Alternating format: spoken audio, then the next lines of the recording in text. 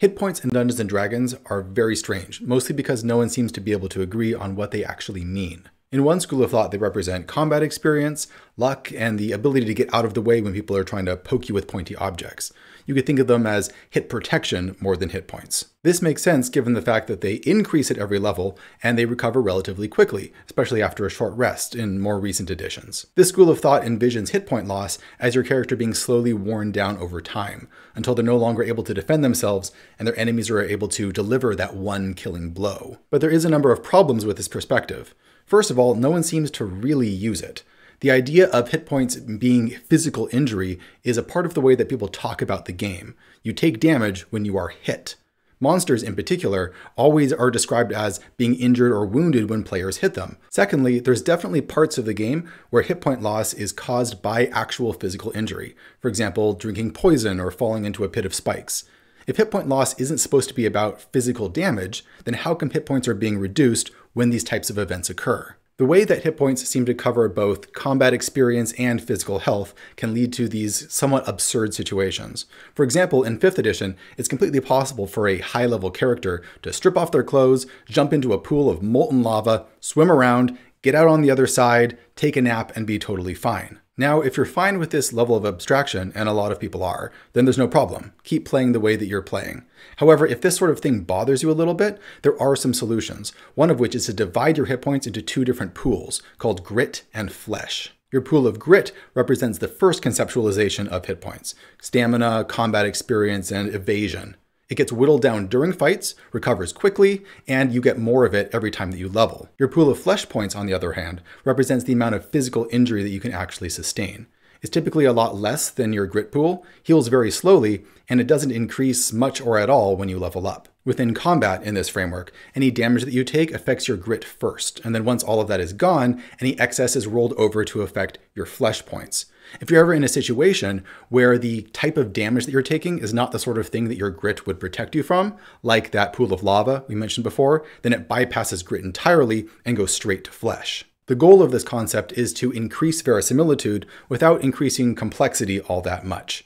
What is happening on your character sheet and in the rules is better reflecting what is happening in the game world itself. Also, having characters heal their flesh points at a very slow rate, like 1 flesh point per day, which is similar to how hit points were healed back in AD&D, can really incentivize players to do more downtime projects while their characters are slowly healing. And that can lead to more investment and engagement and immersion in the campaign world. This general framework has been implemented in a couple different ways by different role-playing games. So here's a few examples that you can take ideas from if you're thinking of hacking the game this way yourself. In Electric Bastion Land, you get 1d6 grit per advancement. Your strength score, which is rolled with a 3d6, just like a normal D&D, works as your flesh score.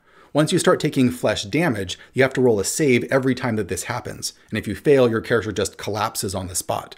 So this creates a situation where the longer you fight after your hit points run out, it becomes more and more likely that your character will pass out in the middle of the battle and your friends will have to rush and pull them to safety. Another example is Esoteric Enterprises. In that game, you have a standard hit die that you roll both for your flesh and for your grit points at character creation. So for example, a fighter type character would have 1d8 grit and 1d8 flesh when they start the game. However, at every subsequent level up, your grit increases by d8 as usual, while your flesh only increases by 1. One twist in that particular system is that you don't actually die upon reaching 0 flesh. Instead, you start taking specific injuries that correspond to the amount of damage that you took on that attack. And this can lead to all sorts of scars and mutilations that your character will have to carry forward in their career. And if these injuries are bad enough, then you might straight up die. Objection time. Doesn't this make the game less lethal? Not necessarily. Some versions of these rules do end up giving you more points than you would have if you were just using hit points. However, there's also the other side of this in which very high level characters can still be taken out if their attackers find a way to bypass grit and go straight for flesh. Also, if you want the game to stay very lethal, you could use the system that was created by Logan Knight, who as far as I know was the person who popularized the whole grit-flesh distinction within OSR D&D. In his system, the very first hit die that you rolled at level 1 was your flesh, and you received no grit at all. It was only on later advancements that you began gaining grit to protect your flesh. So this represented very beginning characters having not a whole lot of idea of what to do in combat, and then slowly gaining that experience as they leveled. I'll put a link to his blog post down below. But what about monsters? Are we supposed to track 2 separate pools of hit points for them too? I mean, you could, but I wouldn't.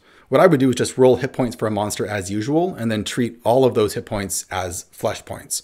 So anytime a character does damage to a monster, they're doing physical damage to them. That's much more fun for the players, and it's easier for me to track too.